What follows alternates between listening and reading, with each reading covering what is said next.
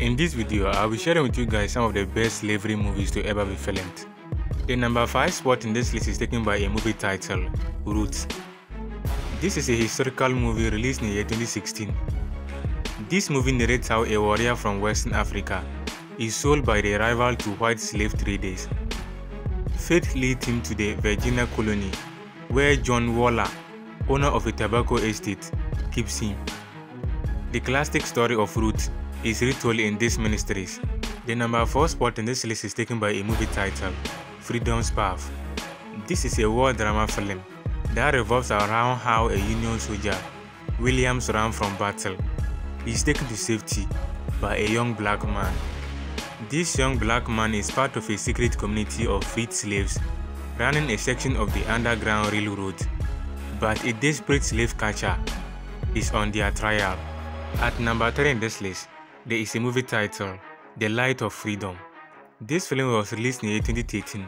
As the Civil War begins, Williams and his family help escape slaves to freedom via the Underground Railway.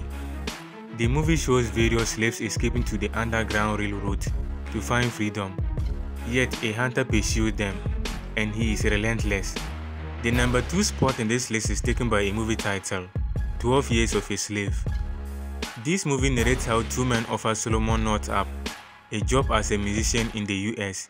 He gladly accepts the offer, but on reaching his destination, the two men drag him and lock him in a slave prison. This movie narrates how a free-born black man is adopted from New York and sold into slavery. The number 1 spot in this list is taken by a movie titled Gladiator. This slavery movie narrates how a slave is being requested to fight till death as a gladiator. This film has spectacular fight scenes in dazzling sets and a familiar story about honor and betrayal, courage and cowardness. Thanks for watching this list of slavery movies. Hoping to see you guys in my next video.